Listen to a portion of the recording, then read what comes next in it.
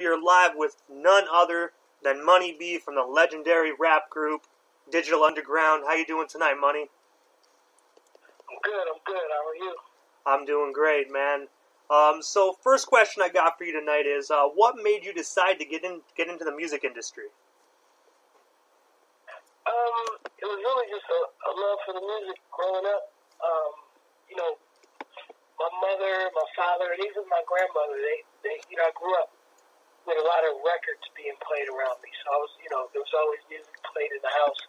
And, whatever was the hip new thing, because my parents, they were young when they had me, so they were hip.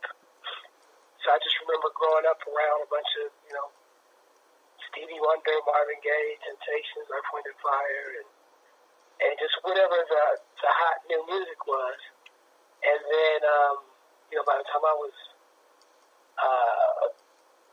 10 years old or whatever, 79, and I heard Rapper's Delight, I was hooked.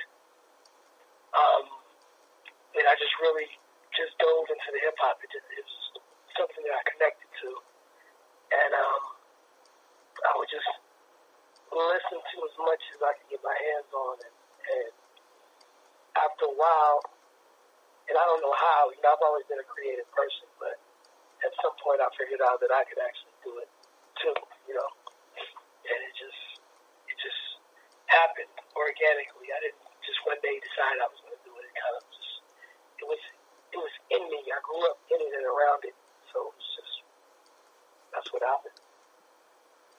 So, I have to ask, and I think a lot of our listeners probably want to know this as well. How did you get hooked up with the Digital Underground?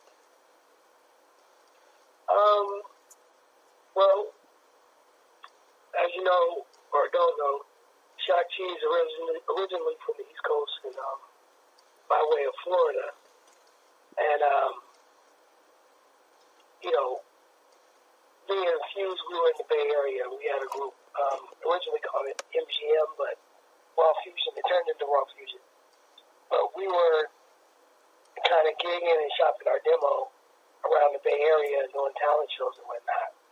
And like around 88, I believe, Digital Shock G and Shotmaster J as Digital Underground released Underwater Rocks. So they were promoting that record and doing some of the same shows that we were doing as we were trying to get a deal. And at the time, DJ Fuse was like one of the hottest DJs in the Bay, and Digital Underground needed a DJ. So, we kind of made a deal that Fuse would DJ for them, and in return, they would kind of work with us as a collective, Fuse and I. And we began it started off with us all just doing shows together. And then it just musically kind of just grew. So by 1989, when I was a full-fledged member of the group, we recorded Do What You Like. That was the first record that I appeared on in 1989. That's crazy, man. Speaking of records, one of my absolute favorite records is called Sex Packets, and it's also your guys' debut album and most famous record. How did that album come to life, and what's your favorite track off that album? 2 tracks, and actually Sex Packets is one of them. I love that song too. And the other one is Freaks of the Industry. And the version of Freaks of the Industry that's on the record, Sex Packets, is actually the 3rd version of the song that we did. Because the first 2, the very first recording of Freaks of the Industry, we used the Diana Ross sample that couldn't be cleared because they thought we were insinuating having sex with Diana Ross. And then the second sample was a Tom Brown sample. I forget. Love Masquerade, I believe. And Tom Brown was a Jehovah's Witness, so he wouldn't clear his sample for any rap music. And we recorded the Donna Summers version, which is the version that's on the album. before we left to go on our first European tour. And, at first, I was so used to hearing the original version, which was a much slower tempo, that I didn't think that people would like the version of Freaks in the Industry. That's on the record. But when the record came out, people gravitated towards it, and that was really the first time that I got recognized for my voice on the record, really. Because people would see me and go, I know your voice is from that record, Freaks in the Industry. So it's kind of like my favorite. And also next year, 2020 will be the 30th year anniversary of Sex Packets. that's crazy. Time flies. And I also tell a lot of people when I used to, back in the day, when I used to listen to Digital Underground, a lot of people used to ask me, like, who's Money B? And I would just say, like, you have a very distinctive voice. You know what I mean? A good but distinctive voice. So a lot of people could pick you right off, right? Yeah. Like, I can't even disguise my voice. People know it right away. I can't crank on nobody for sure that knows me. So, in 1991, you and the rest of the Digital Underground, including Tupac, did a cameo spot in Dan Aykroyd's film called Nothing But Trouble. How did you guys land that role, and what was it like being on the set of that movie? We got the role of the movie, and it's kind of a trip because we weren't the first choice to be in the movie. I think they originally wanted De La Soul, and De La Soul wasn't available. So we happened to be on the same label with De La Soul, Tommy Boy Records. So I think that, I'm not sure if it was Tom Silverman or whoever, suggested that he check out Digital Underground. So he actually came to one of our shows to see us. And he saw us perform, and he loved it. And he actually, was excited after he saw us perform. He came backstage after the show, and he came and fired up a big joint, smoked some weed with us, and next thing you know, we're on set. But being on the set of that movie was incredible, because we got to meet John Candy, Dan Aykroyd, Bill Murray. Is it Bill Murray? No, it was, what's the other guy's name from Saturday Night Live? That's in the movie. It was Chevy Chase. He's really funny. We met a lot of the stars from the movie. We didn't meet Demi Moore because while we were there, they weren't shooting her scenes that day, whatever, for that week. But we got to meet everybody else, and everybody on set was really cool and inviting, and it was just a really great experience. I have to ask one thing while we're still on the topic of Nothing But Trouble. Coming from a fellow Canadian, God bless John Candy's soul, but what was John Candy like when you met him? Was he a really nice guy? He was a really nice guy. He was funny. He hung out, just kind of like, he came on, introduced himself, and he hung out. Him and Chevy Chase was telling jokes and shit. It was real cool. They were just real laid back, chilling. You starred in the All Eyez On Me biopic as yourself. What was it like reliving the scene where Tupac auditioned for you and Shock G? Was it a deja vu moment? And what was it like doing that movie? The movie was great, man. They really nailed it as far as recreating the actual scenes and locations that he was at. Like some of the places, I was like, wow. But amazingly enough, the scene that was more like a deja vu was the studio scene. When we were in the studio recording with Pop. And because they made the studio look almost exactly like Starlight Studios, the original studio when we recorded the first record. The audition scene, when Tupac came and auditioned for us, in real life, he auditioned for Shot by himself. I wasn't at the original audition. But I guess for the movie's sake, they just wanted to always place us together to kind of land home the fact that it was Digital Underground. So that was a little, liberty that they took as far as the facts of Tupac's life. But, they really nailed it as far as the clothing and shout out to Benny Boone and LT Hutton, because I was a consultant on the film as well, at least for the scenes that I was in. So whenever I say, hey, that didn't happen that way, or, I think it should be more like this, they were very open, they listened, and even Demetrius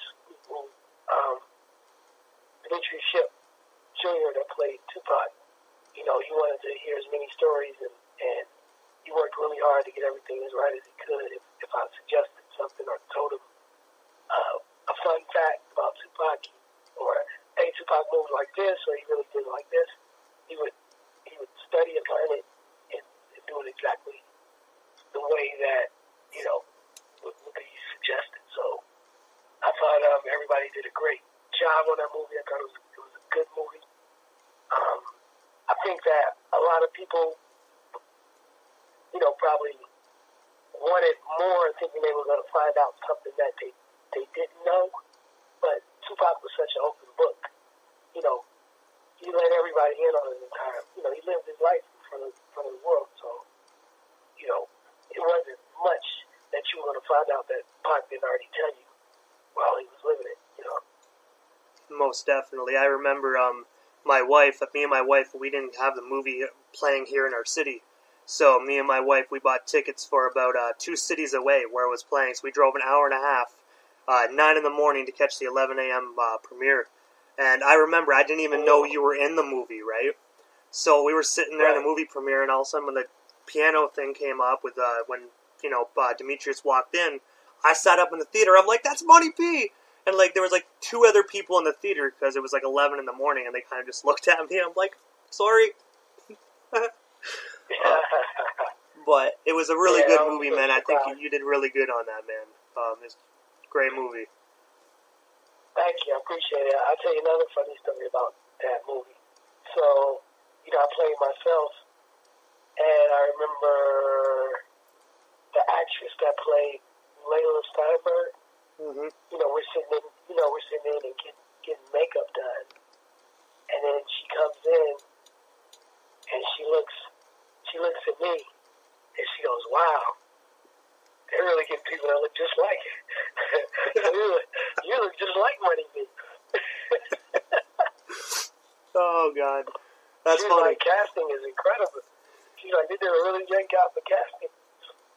Did you toy with her for a little bit? Yeah, I did. Yeah, I played with her for a little bit. And then the barber or whoever makeup finally told her that it was really me. So it was funny. What was her impression, though, when she actually found that it really was you? Oh, she was shocked when she started laughing. It was like, wow. That's funny. So, you and Digital Underground, we're going to go back a couple years here. You and Digital Underground did a song with Tupac called "I Get Around." Could you tell us a story? Can you tell us a story behind that and how it came to be? Sure. That track was originally made to be a Digital Underground. It was for Digital Underground. So we had that track for a while, everybody in the group. And we knew that it was a hit track, but nobody wanted to mess it up. So we really couldn't come up with the idea of what to do with it. And some point, I think Tupac called Shock and was like, yo, my album, I need to turn my album in, it's got to be done by October. This is towards the end of the summer. And then Shock was like, well, I got this one beat that everybody likes, but we haven't done anything. Why don't you take it? So he gave him the beat. And, amazingly, Tupac turns around and is like, hey, I want you guys on it. And he put us on the track. And it's when I say it's crazy about that is because that we recorded it. It was released in '93, so we had to record it in '92 or something, right? And right around 93, we did the Body Hat Syndrome, and that was when, the deal with Tommy Boy was over. And so you could almost say like that was on the other side of when Digital Underground had peaked. So we were sort of like starting to be on a decline or whatever. And that song, when it came out, it just kind of boosted us back up in the forefront. And even to this day, it's one of the songs that, even though it's a Tupac song, it's one of the songs that we're most known for, that you hear, currently being in rotation on just regular radio platforms. I'm gonna have to say you actually killed your verse in that track, man. Absolutely killed it. Yeah, I mean, I actually told Pop that as well, and he was like, "Whatever." I was like, "Well, I killed you in the song." That's all he said back was like, "Whatever." Yeah, because he had called me because he had already moved to LA at this time, and so he sent the track to me to go record it. And he was like, "Did you do your verse?" And I was like, "Bro, I killed you on your own song." He was like, "Whatever." And then when he finally heard it, he got it back. I was like, "You heard it?" He was like, "Yeah." He was alright. That was our little competition thing, but never gonna give it up. I have one last Tupac question, and then we're gonna move on from that topic and get more into you. What's your fondest memory you shared with Tupac? And if you can't think of one, could you just tell us a funny Tupac story? My fondest memory is just us being on tour, like the Big Daddy Kane's and Public Enemy tours, and just being young and, being a part of Tupac realizing his dream. You know what I mean? So, like, I was present for a lot of, first for Tupac, and I'm saying the things that he aspired to do. So, we recorded his first record. We took him on his first tour, and then when he got the rock stage, I was at the we were at the audition for Juice when he got his first movie, and then I was in the recording sessions when he recorded Tupac Lives Now, which is his first record. So all of these things that Tupac experienced for the first time, I was actually there to experience it with him. So I got to see all of that. And, at the same time, we were both realizing our dreams. So we were just young, and it was just, we were having fun. Best way to do it, you know what I mean? Memories are always going to live on, you know what I mean? Right. So, back in 1998, the album Sex Packets was selected as one of the Source's 100 best rap albums ever. How does it feel knowing that you're part of one of the best records to ever grace hip-hop? Man, I just feel like I'm honored, and it's kind of like it's all I ever really wanted to do. Once I fell in love with hip hop, and I knew that that's what I wanted to do. I love and respect the culture so much. I always wanted to make some meaningful music, or music that would be respected. I always wanted to add to the culture. So the fact that it's recognized as one of the top 100, and we put out album, and it was a multi-platinum selling album. It was Grammy nominated. We've been a part of singles that still get played today. So I feel like we were able to leave an impression and put our stamp on hip hop. You know what I mean? And that's something that, no matter what, you can never take away. You know what I mean? So even after I'm long gone, that music that we created will still be here. It's forever. Because I get like young, 18-year-old kids coming up to me saying that their mom played Digital Underground for them as a young kid, and they love it. And I have one of my wife's friends. Her son is, I think he's like 10 or 11, and she plays Digital Underground for him, and she buys him the Digital Underground T-shirts and gear that's my merchandise. He wears it to school, so I'm pretty sure when he's of age, he's going to be a Digital Underground fan. You know what I mean? And just so on and so forth. Kind of like a Marvin Gaye or the Rolling Stones or whoever. You know, the music will just live on, and I'm proud of that. That I was able to be a part of something that will always be here. You know. Most definitely. Just like Shock G said in the song Humpty Dance, Humptiness forever. Yeah, Humptiness forever.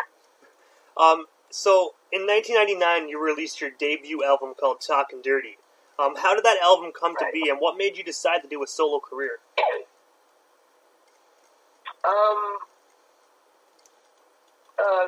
Talkin Dirty album was an idea that me and my partner, Mike P, we had because, throughout my whole career, Digital Underground, which is a collective. There's Raw Fusion, which was myself and Fuse, so it was always what do you call it? Collective, or it was always decisions by committee, right? So Fuse had to like the beat, or he'd make the beat, and then I'd, write to whatever he made, or if he had an idea.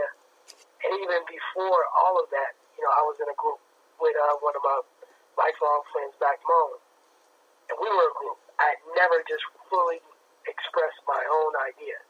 You know what I'm saying? So at the time, Mike was like, "Bro, you should just do a Money B record." He was like, he even said it. He was like, you were always one of my favorites in the group, and even with Raw Fusion, it was really just you, but why didn't you ever just do a Money B? More people know Money B than they know Raw Fusion.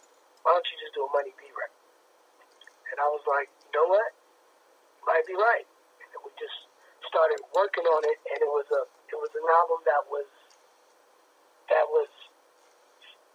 funded and released independently by myself with Mike Pearson, with Mike P. We put it out independently, just and I involved a lot of cats that I've worked with and I consider my musical family, like you said, like Edie or Edie Dime from Outlaws, Mystic, who's in Digital Underground, A+ from Souls of Mischief, The Delinquents out of Oakland. Who else was on that record?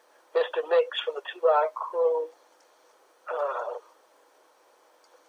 4 Racks from the Mechanics, who is, that's like real Bay Area. They run the Bay Area production scene right about now. They produce from everywhere from Too Shorty, 40, Mac Dre, Most definitely. Mozzie. Pardon? What'd you say? Oh, I just said most definitely. I was agreeing with you. Sorry about that. Yeah. So, and a lot of, and Shock G was on it, basically involving my Digital Underground family and my Bay Area hip-hop music family, and just put this record together, which I thought was a really good record, and released it independently. And I'm going to most definitely say, if for any of our listeners that haven't listened to his, Talkin Dirty album, make sure you guys check that out. It's straight bangers from start to finish. You guys got to check that out. You're the co-host of the Going Way Back show. How did that come to be, and where can we watch it? The Going Way Back show is basically, it started off as a podcast and then became a live streaming show. And the tagline for it is Classic Hip Hop Raw and Uncut. And it's really just about celebrating classic hip-hop and the artists that made the music. So, and it came about kind of, a good friend of mine, Danger One, you know, we would have conversations, and he knew about my vast collection of classic hip-hop that I had, because really, before I rapped, I really wanted to be a DJ. And so, from the time I first was able to go buy a record with my own money, when I was about 13 years old, I was a hip-hop vinyl collector. So I have just rows and rows of records. And I've digitized a lot of them, and I just had all this music. He's like, you need to share it. So I created the Going Back Show. And that was in 2008. In 2013, we moved to live streaming, and it was we'd have guests on the show, and do a lot of fun little segments and whatnot. Our show, I kind of jokingly, but not jokingly, our show was the drink champs before the drink champs. Same type of format. Get a lot of classic artists, and we be drinking, and we just have fun. And when I have artists on my show, I would ask the questions that I've been wanting to ask since I was 14 years old, listening to them. So I didn't really have to do a lot of scripting. The questions that I'll be asking and the dialogue and the conversation would just be coming from the heart. Because if I didn't grow up to them, a lot of them were my peers that I've toured with and partied with and hung out with, and they trust me to have a conversation about anything, and I would never put them in a bad light. So it worked out. If you want to see clips from the show, I kind of put the show on hiatus around 2017 or 2016 to work more on the Money Being Young Hump stuff. But you can see the archived episodes of the streaming at on YouTube at Going Way Back Show. So if you just type in the Going Way Back Show, and that's GOIN without the G, the Going Way Back Show. You can find archived episodes, and I've had everybody on there from Egyptian Lover to the Alcoholics to Brother Jay from the X-Clan to Razzcast, Planet Asia freestyle. And a lot of times when I have artists, I get on the freestyle, and we just bug out and have fun. I had Jerobi from Tribe Called Quest with Dinko D. I got a freestyle session with Jerobi, me, Dinko D. Freestyling on the show. It's live.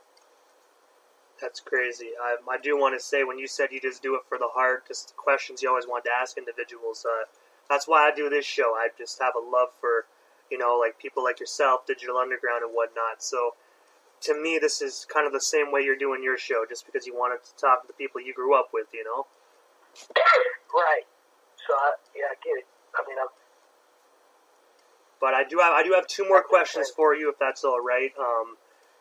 When you mentioned Money B and Young Hump duo, I have to ask, how did that come to be? Young Hump was actually introduced to me by Shock G.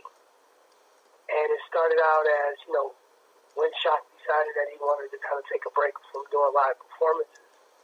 And I wanted to continue to do performances. He was like, hey, there's this young guy that I'm mentoring. He could play, he was mentoring him to audition to be in the Eyez On Me movie. And he actually played Shock G and Humpty in the movie. But he was like, shook up with this guy, and, you guys can go out and do the show the way that you want to do it, and it'll be cool. And at first I was a little apprehensive. I didn't know if it was set up or what was going on. But I met him at an event, and we decided to give it a try.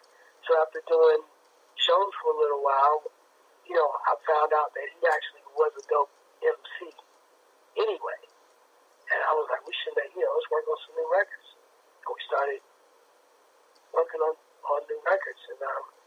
actually did a song that I really like. I'm not sure if you have it to play it, but it's Come Here, featuring Too Short.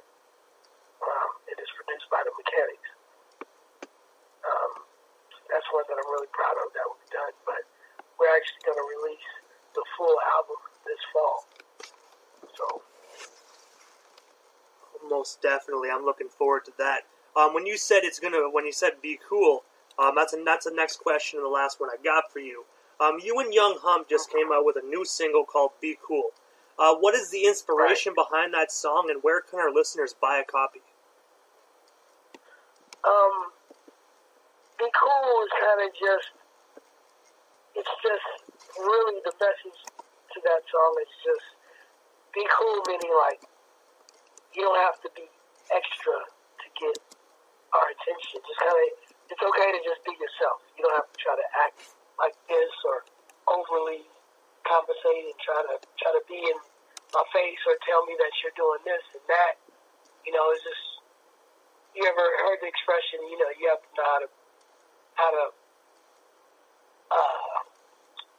know you have to know how to move in a room. I don't know if that's an expression that you've ever heard, meaning like, exactly, I heard that. If you're in a room with doctors, you know, just you should be able to be cool in a room full of doctors as well as in a room full of hip hop heads or a room full of women.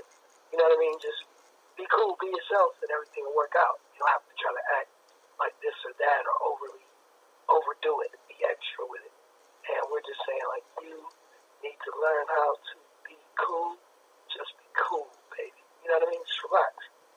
And it'll be all good. And, you know, it's on all platforms. It's on Spotify, Tidal, Apple Music, Amazon Music. Anywhere that you can buy digital music, it's there. It's called Be Cool by Money B and Young Hump. It's out there. If it's okay if I can add one question. When you said the song Come Here, I actually have that song in rotation for tonight. I was just wondering, I'm gonna play that directly after our interview since it's one of your favorites. Would you be able to just tell our listeners a little bit about it? That way they can wrap their head more around the song when they listen to it? Yeah, so Come Here is a song Money B and Young Hump featuring Too Short and 4X. 4X is from the Mechanics who actually produced the track. Now, I love that song because when I got the track from the Mechanics, it's like a real club. It has a real Bay Area sound to it, right? But it's so club. It just sounded really good to me. And I think Young Hump was like, you know who would be really cool on this? He's like Too Short.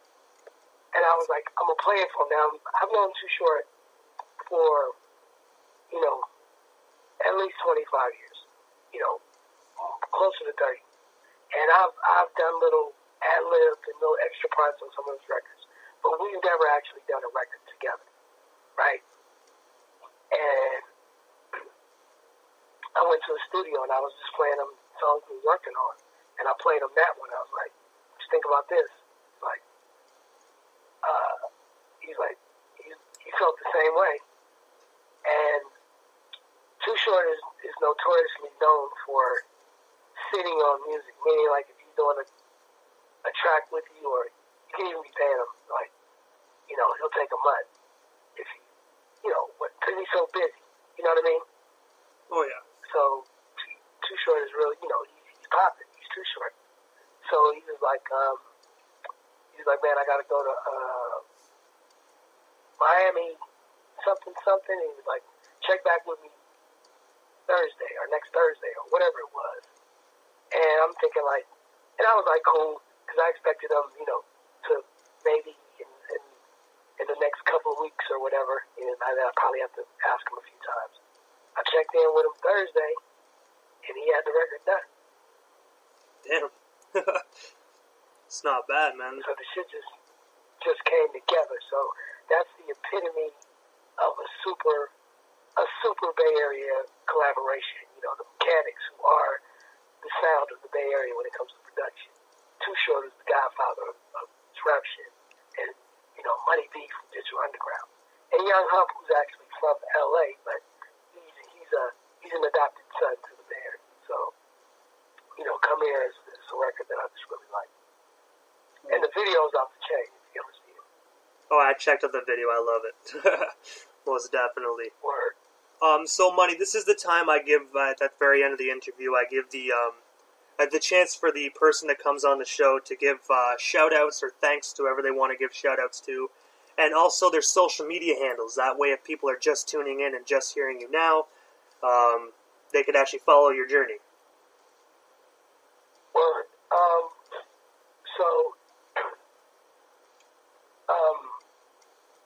I got to give a shout-out, of course, to Young Hump. DJ Always, who I believe you're going to interview as well. Tomorrow night. Cletus Mac, Digital Underground. Just the whole Digital Underground family, obviously. Out of Sight, who's our management, and just, and everybody around the world for supporting us. If you want to know more about the movement or just kind of stay in tune with what we're doing and where we're at, because I hope to get out there. There's been talks of us coming to Canada really soon, so I hope to get out there really soon. But, you can follow me on Twitter and Instagram, mostly Instagram, at MoneyB69, like the position, at MoneyB69. Young Hump is Young Hump DU, spelled correctly, Young Hump DU. On Facebook, you can follow the Digital Underground fan page, or you can follow Money B's fan page. And it's that simple. And we always rock and rolling, so, you definitely want to stay in tune with us to know when we drop new music or if we're going to be in a town near you. Most definitely. Fingers crossed that you guys come to Ontario, because I would love to see a DU show. Most definitely. That would be great. You want to hear something crazy? Where I live, there's a city that's like 20 minutes away from me called Ontario. That's where the airport is. Ontario, California. That's crazy. I'm in Prescott, Ontario, a little small town of like 4,000 people, so. Yeah. I fly out of Ontario all the time. That's what's up. Hopefully fly out of Ontario and come to my Ontario. Thank you very much, Money B. Great. Thank you so much for coming up on the air, man. It was an amazing experience. Hopefully down the road I get to interview you again. Okay, absolutely. Have yourself a wonderful night. God bless, bro. All right, thank you. Peace.